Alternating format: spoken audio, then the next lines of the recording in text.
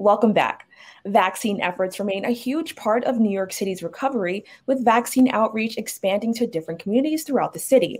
Here to talk to us about the vulnerable community of patients with intellectual and developmental disabilities is Dr. Karen Bonuck and Joanne F. Siegel, co-directors of the University Center of Excellence in Developmental Disabilities, Albert Einstein College of Medicine, and faculty in the Department of Pediatrics at Children's Hospital in Montefiore. Thank you both so much for joining us. Thank you. Thank you.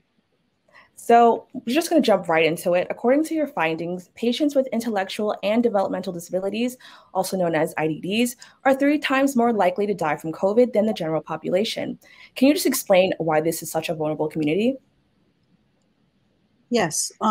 Pre-existing health conditions such as Down syndrome, obesity, cardiac and respiratory illness are common factors and create complex medical issues for our population. So these conditions make them more vulnerable to getting the illness.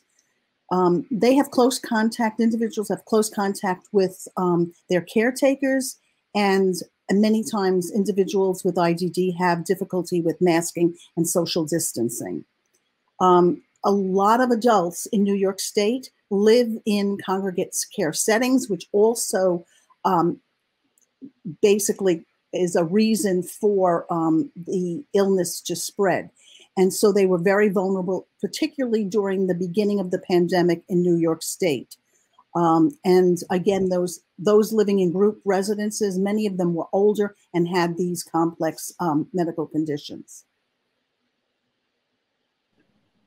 Now, Karen, can you explain what efforts Montefiore is making to address this health disparity?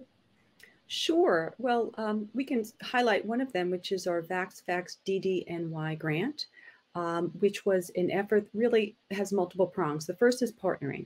We knew that in order to do this work, we had to reach out to the community. We couldn't do it alone. So as you said, we were able to draw on our existing network.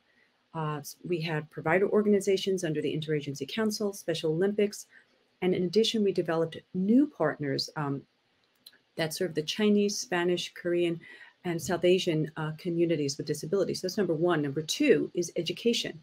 We've conducted several town halls featuring physicians geared to both agency and staff across all of New York State. And perhaps the most successful of these town halls were actually given in small groups to, let's say, Korean language, Chinese speakers. And I actually think that through some of them, we've changed some of their minds about their thoughts about the vaccine. And finally, the production and dissemination of original content. This has included videos, social media outreach, etc. So partnering, education, and producing content. Now, can you explain, how this actually began? Was it a long process getting access to resources to create this initiative? Well, we have a large network of organizations that we partner with. And right from the beginning, when the pandemic hit, because the numbers were so high in terms of people being affected by COVID-19, our partners came together and saw this as a critical need. And we were lucky. We have our New York State Developmental Disabilities Planning Council, who responded to our request for funding to initiate this project, which focuses not only in the New York City region, but we also have outreach with our partners throughout the state of New York as well. So this was the first time that we were able to really come together very quickly to look at a problem and try to come up with some solutions on how to help people during this pandemic. Now, I noticed there was an effort to state that this is purely science-based information on COVID-19. Why was that important for your team? Well, my primary hat is really a researcher by training. And so for me, I think that you must lead with science, you must lead with evidence and facts. There is no shortage, as we all know, of misinformation out there, but we felt we needed to get credible sources to people who may not access them in a format that they can use. The Einstein Montefiore team, as you mentioned, is making tailored messages and content for this community. What can viewers expect when they come across this content? Well, the first thing that we decided to do was to create webinars in multiple languages to reach decision makers in families. And we noticed that in different communities, the decision makers may not be necessarily the parent. They may be the grandparent. They may be a neighbor, like who influences a family in terms of their decisions. So we decided to go with providing these webinars in multiple languages to focus on diverse communities. And so we also created videos with advocates, and they could be family members who would talk about why they got the vaccine. They could be individuals with IDD who also got the vaccine. And so we wanted them to talk directly to families as to why they got the vaccine. We also developed a social media channels, including Twitter and Facebook, in order to disseminate information. And that's how we're reaching many of our individuals in our community. Now, why do you think there's so much skepticism around the vaccine? And what would you say to combat vaccine hesitancy?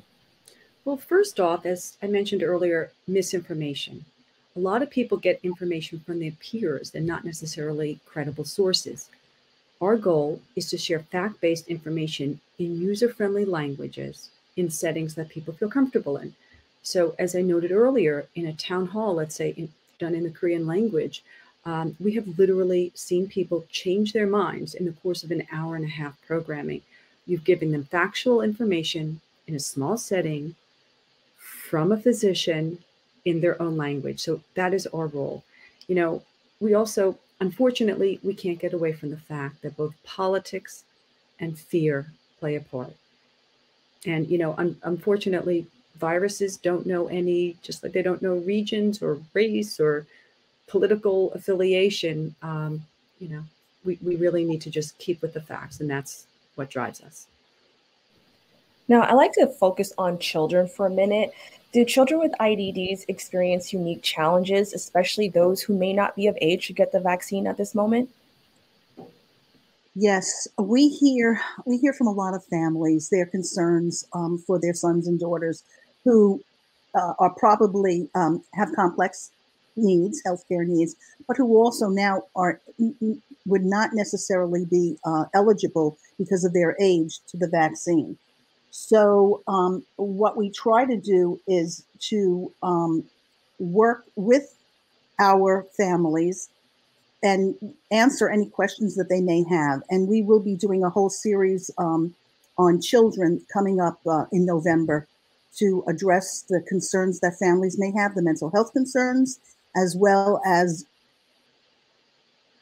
just typical vaccine questions that they may have. Also, because what families are facing is a decision: do they send their children to school or not, knowing that they may be exposed to individuals who have not been vaccinated. And so children may have problems with wearing masks, and that may that have intellectual and developmental disabilities, and that puts them at greater risk for contracting the COVID-19.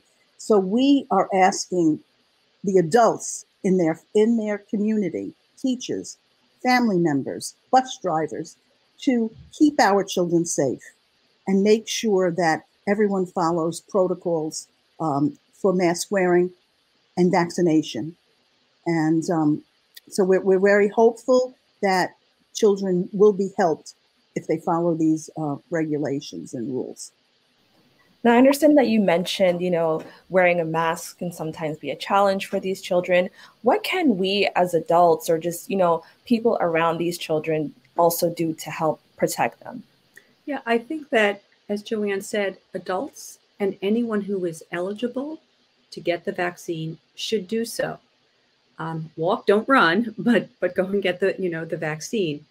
Keep social distancing and keep wearing masks, because some of these children or even adults who have significant sensory issues just cannot tolerate a mask. So as was said earlier, we all have to sort of pitch in to keep the people in our community safe, and those who are most at risk.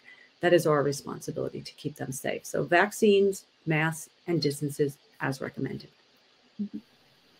And how can people utilize the resources Montefiore has available at this moment?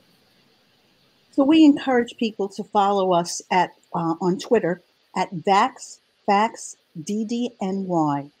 And you can also visit our UCED, UCEDD landing page at Einstein. And again, if you type in VaxFaxDDNY on our website, our information will come up.